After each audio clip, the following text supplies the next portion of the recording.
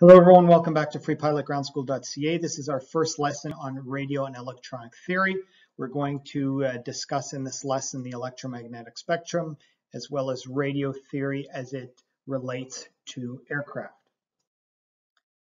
Let's just talk briefly about radio waves. Radio waves are longitudinal waves of electromagnetic radiation, and so they're obviously made up of photons. These properties of these waves are determined by their frequency. Here we have a little chart on the electromagnetic spectrum, and at low frequencies, so let's say 10 kilohertz, the wavelength will be approximately the length of the building. Then we increase the and those are similar to like radio waves are going to be in the kind of that wavelength.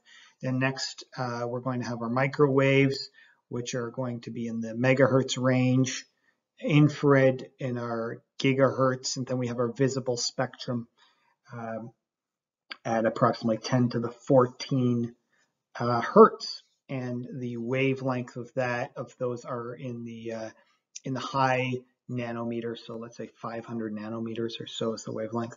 After that, we end up in our ultraviolet, which have wavelengths kind of similar to the length of or the size of a molecule. Then X-rays, the size of an atom, and then gamma rays at approximately a wavelength of the atomic nuclei.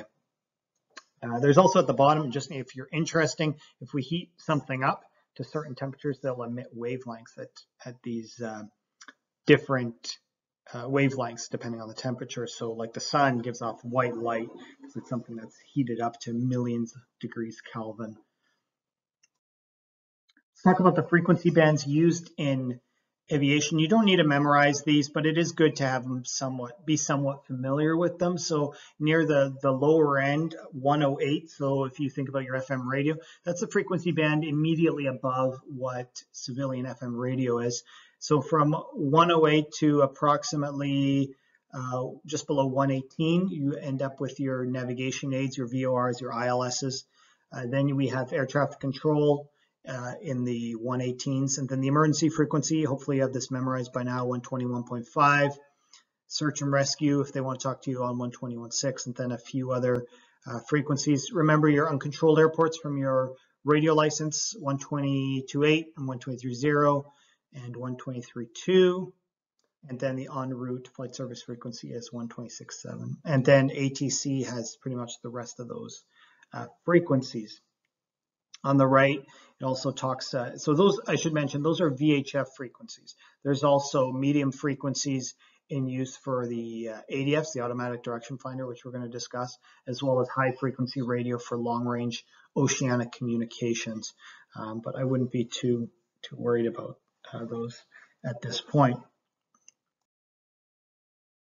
Let's talk about some different types of radio waves. So in the atmosphere, we have something called the ionosphere, and just a high concentration of ions. So longer wave radio, so that's lower frequency. So we're talking about low frequency, medium frequency, and high frequency waves bounce off the ionosphere and just kind of go back and forth. And so they can propagate for very long distances. So back in the 60s or so, ham radios were kind of popular before we had the internet. Somebody with a ham radio set up could be sitting in Toronto talking to somebody in Australia because it's just a low frequency wave that just bounces off the ionosphere. VHF, so that's all our VORs and our comm radios.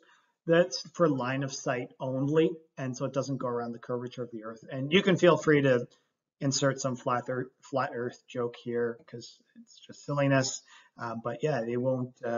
It's affected by the Earth's surface and will not curve around it. A couple test questions.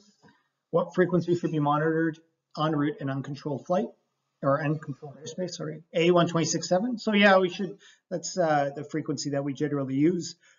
B is 121.5, the air-to-air frequency, or sorry, the emergency frequency. So we want to be, if we have a second radio, we want to be listening just in case somebody's in distress. And C, 126.7 and 121.5 if possible. So if we can, we'll go for C. What advantage does HF radio have over VHF radio? So A, clear signal. That's not correct.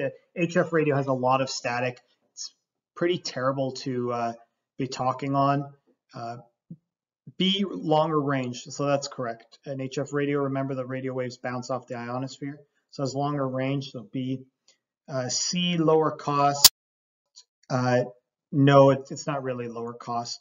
And D, more secured outside interference. I don't even know what that means, so no, that's not correct either. That concludes this lesson on radio theory. It was super short, and we'll move into our next lesson.